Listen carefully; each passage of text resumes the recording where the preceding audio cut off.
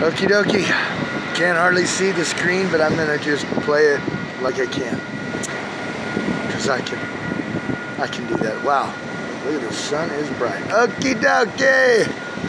Woo! Hey, I'm gonna charge the sun some more. Lots of nuclear fusion going on.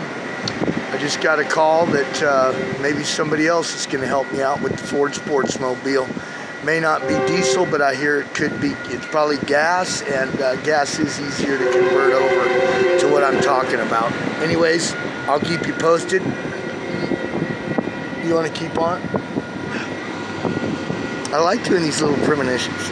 There's a lot going on right now in my life that was hidden by lots of fear.